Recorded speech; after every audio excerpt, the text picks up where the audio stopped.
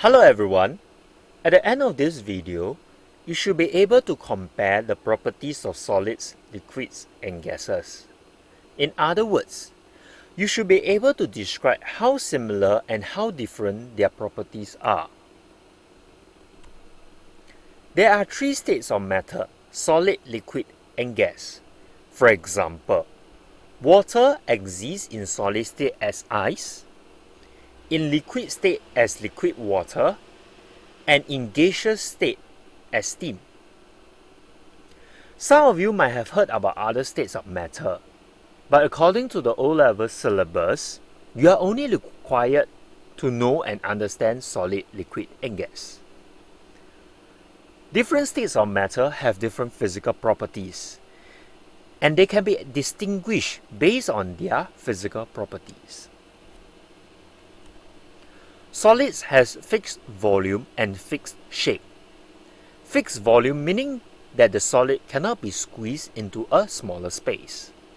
Fixed shape meaning that the shape of the solid will not change unless you exert the force on it.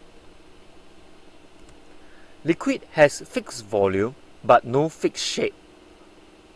That's why the shape of the liquid depends on the shape of the container it is in.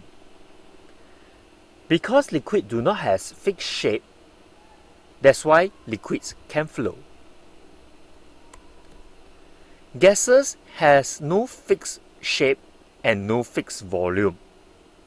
Because gases has no fixed volume, the volume of air inside the balloon can be reduced when you squeeze the balloon hard enough.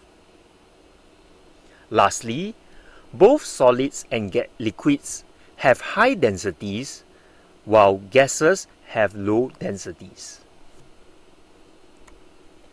Before you move on to the next video, please look at the learning objective again and ask yourself whether you have achieved it. In other words, after watching this video, are you able to tell me the physical properties of solids, liquids, and gases? Can you tell me the similarities and differences between solids, liquids, and gases? See you in the next video.